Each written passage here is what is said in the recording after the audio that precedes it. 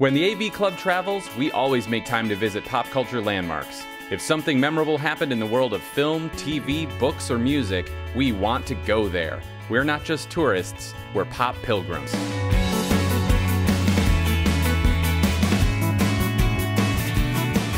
Wes Anderson's 2001 film Royal Tenenbaums opens with this line.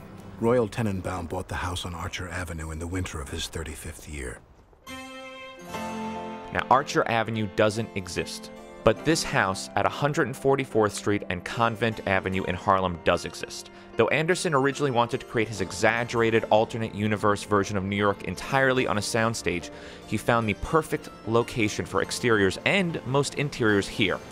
Anderson rented the house, which was unoccupied at the time, for 6 months and transformed it into a palace whose faded glory reflected its inhabitants. Wes really liked the idea of creating a fictional New York.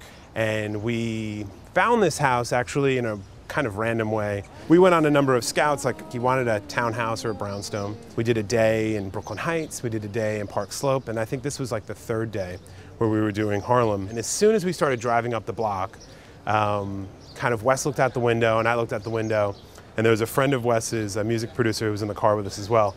And all three of us at the same time were like, whoa, whoa, whoa, whoa, whoa.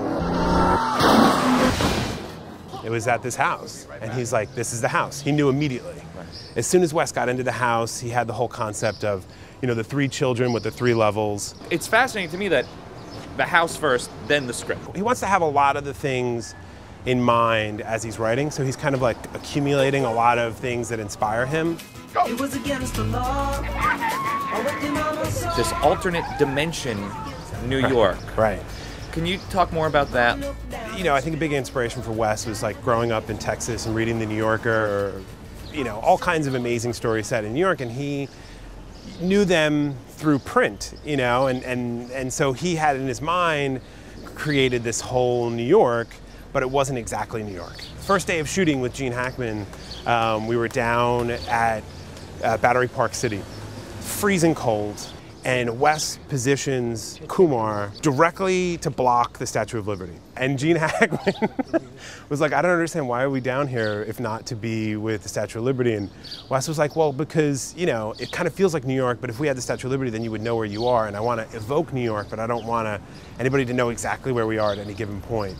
And I think this house goes a long ways towards that, where Wes felt like it kind of feels like New York, but you don't really see it every day. You know, it's not in a part of Manhattan there's not a lot of tourists coming up to 144th Street, and it's kind of a little bit out of the way. And it's a residential area, and it's actually very accessible by subway, but it's just kind of hidden in plain sight. Yeah.